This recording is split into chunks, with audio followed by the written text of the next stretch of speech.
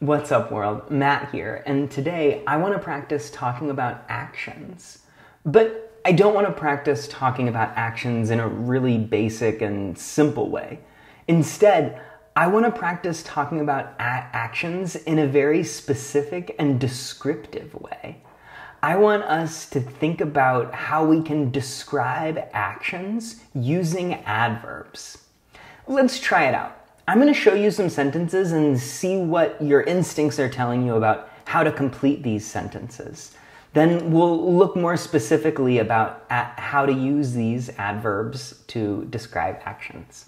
So, look at this picture right here. She is smiling. What do you think could complete this sentence? She smiles.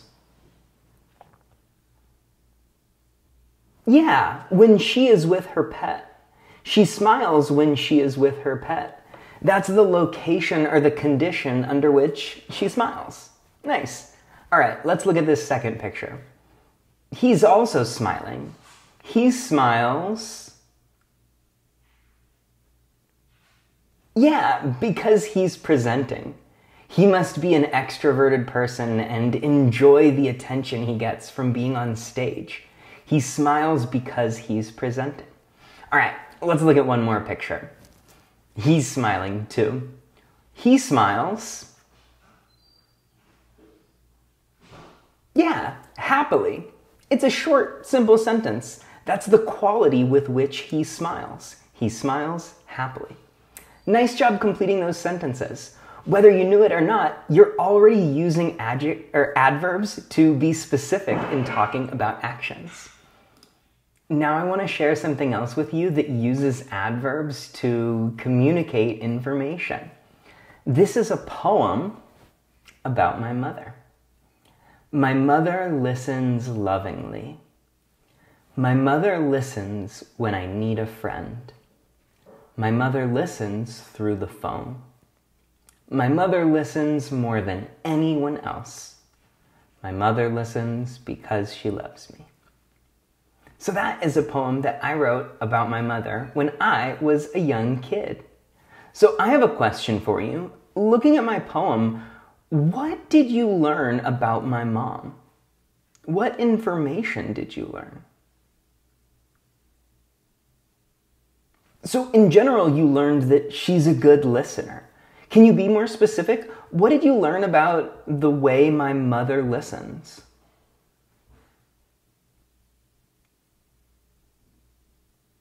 Yeah, we learned lots of different types of information. How she listens, when she listens, why she listens, where she listens, and how much she listens. Nice. So where did you find out that information? What parts of the poem? Yeah, the words at the end of the lines give us that extra information about how my mother listens. All of these words in red are adverbials. They give us extra information about how my mother does the action of listening. So an adverbial is a word or a phrase that offers information about an action. My mother listens through the phone. My mother and I listen and live in different places. So normally when I'm talking to her, it's through the phone. That's giving you information about the location of our conversation. It's not in a physical location like a living room or a backyard. It's in a digital location through the phone. Right? Or you might get other information like when I need a friend, right? That's the time when my mother does the listening, right? When I call her, I need my mom to be a friend and listen. So an adverbial can describe how, when, where, or why an action is done. It gives us that extra information to understand more about what's going on, to see and hear more of the story. And like you see in this poem, the most common place for an adverbial is after the action. It's not the only place, but for today, that's where we're mainly going to be seeing and practicing using adverbs to give more information about some actions. Okay, I want to practice looking at this poem a little bit more because I think it's a nice example of these 5 different types of adverbs: how, when, why, where, and how much. So I'm going to ask you some specific questions, and I want you to try and find the information in the poem as fast as you can, okay? Try to use the adverb phrases to help you find the information that you're looking for. Okay, so question number 1. When does my mom listen? When? Yeah, that's information when. My mom listens when I need a friend. Nice. Question number 2. Why does my mom listen? Why? Yeah, the question why connects to the word because. My mom listens because she loves me. Nice. Okay, question number 3.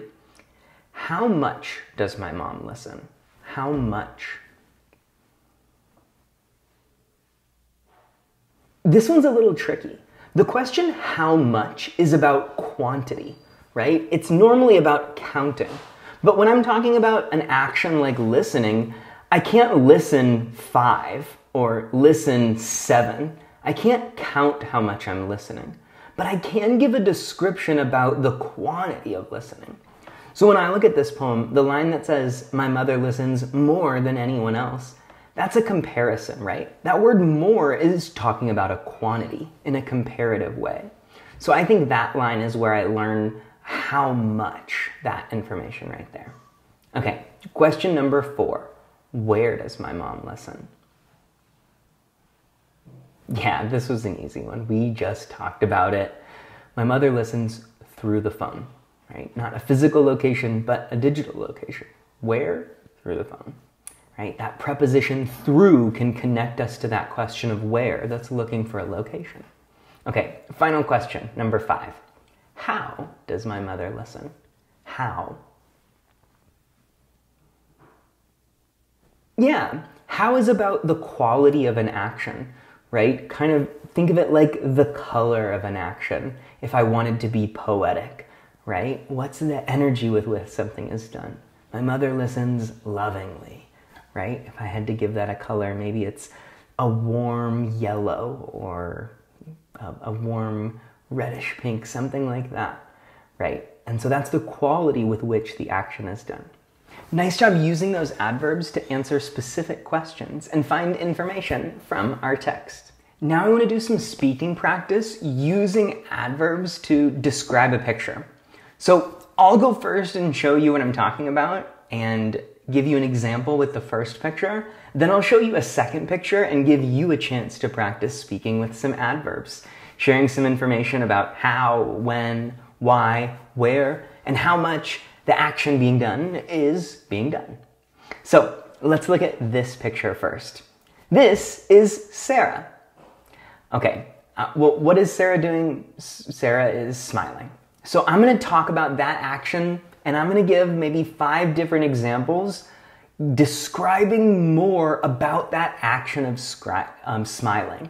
How is Sarah smiling? When is Sarah smiling? Why is Sarah smiling? Where is she smiling? And how much is she smiling?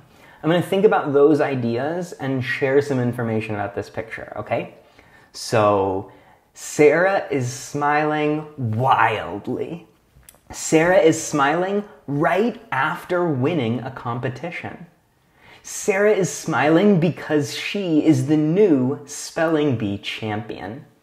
Sarah is smiling more than all the other competitors. Sarah is smiling in the center of the stage.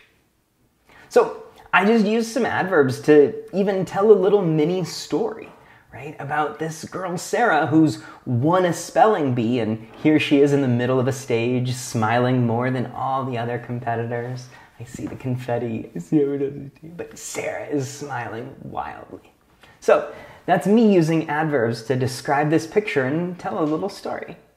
Now let's try with another picture, and you can come up with some adverbials to share some information and maybe even create a little mini story about this character.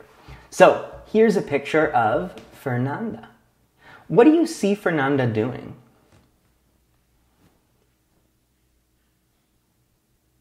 there's a lot of different ways you could describe this. I'm going to give you a word that maybe you don't know, maybe you do, but I think it fits this situation perfectly.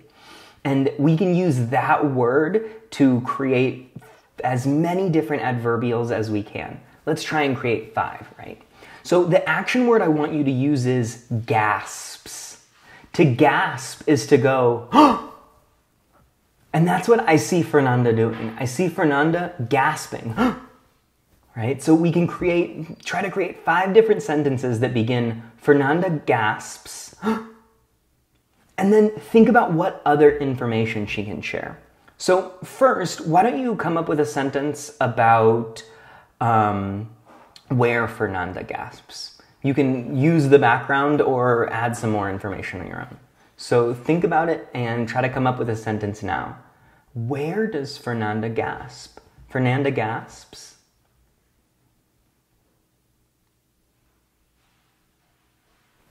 Nice, that works. I was thinking something like Fernanda gasps on the sidewalk. I see her walking. Okay, so let's try another example. Let's go, I think this is an important one to establish early on. Why does, no, actually let's save why for the end. I think that'll be a nice, fun surprise. But in your mind, I want you to think about why Fernanda gasps. But we're gonna save that for the very end. Okay, so Fernanda gasps on the sidewalk. Okay, let's do how much. Let's think about quantity. How could you describe a how much? Fernanda gasps. Nice example. I was thinking that it's a sound, and one way we quantify sound is in volume. So I thought Fernanda gasps very loudly. Okay, next up, we've done where and how much.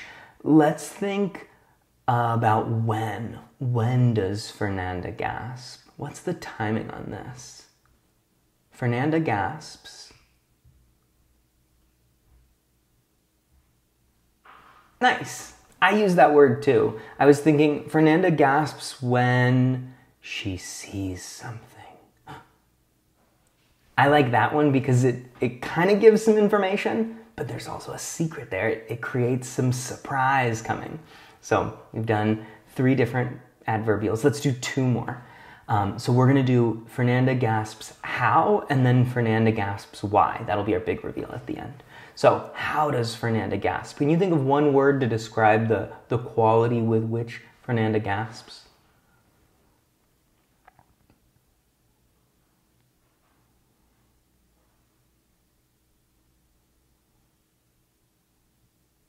Yeah, that works. Or you could say something like Fernanda gasps shockingly. That's a complete surprise. All right, and last up, why does Fernanda gasp?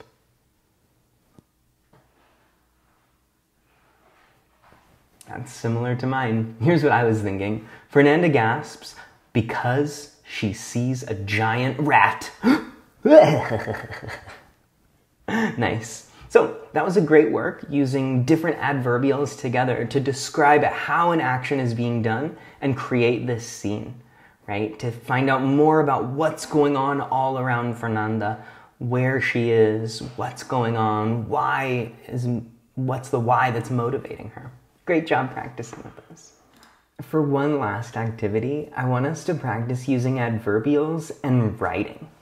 We've been looking at a poem that I wrote about my mom when I was younger, and I think it's a nice way to practice adverbials. I think the repetition of poetry lends itself nicely to practicing some new grammar. So I want you to think about one person who's important to you. It can be an important family member, an important friend, a classmate, a teacher, but someone you know personally, right? Not like a celebrity, like this athlete is very much, they could be an important inspiration, but I want it to be someone you know personally, because you're going to be describing an action they do. And so I think someone that you know personally is someone that you've seen and heard with your own eyes and ears, and you're going to be able to describe it more. So, do you have one important person in your mind? I'm going to talk about my father. Because I've been talking about my mother, and that's not fair.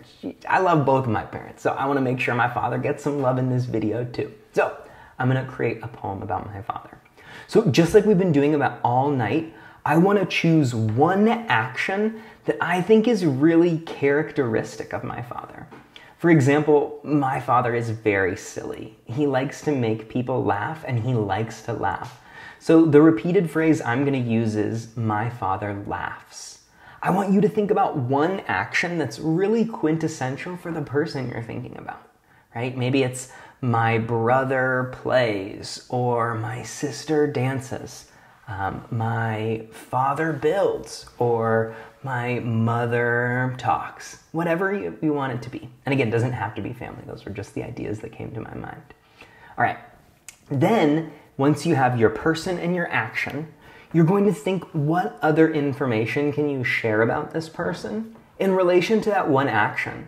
How do they do this action? Where? When do they do this action? How much and why? Try to come up with at least 5 different lines for your poem, and then get ready to share it with someone. If you're feeling brave, you could maybe share it with that person, or if not, you could share it with someone else you know who speaks English and show them what you're learning about adverbials. So I'll share with you my example, and then I'll leave you to do some writing and trust that you're going to do some great practice writing about an inspiring person. So here's my poem. My father laughs. My father laughs unstoppably. My father laughs when he is happy, sad, scared, or mad. My father laughs because it is his light. My father laughs everywhere he goes. My father laughs with family, friends, and strangers. My father laughs like he has always been your friend. My father laughs. Well, that's my poem. If you can tell, I think reading it slowly, taking some pauses, and finding some words to emphasize helped me read it like a poem. So I encourage you now to take some time to write out at least 5 different lines to your poem, and then practice reading it out loud. See if you can speak it with a voice that honors this important person and really tells their story through the power of your English. Well, thanks so much for all your attention and all your hard work. It's been really great practicing with you. I wish you luck, and I look forward to seeing you again in the future.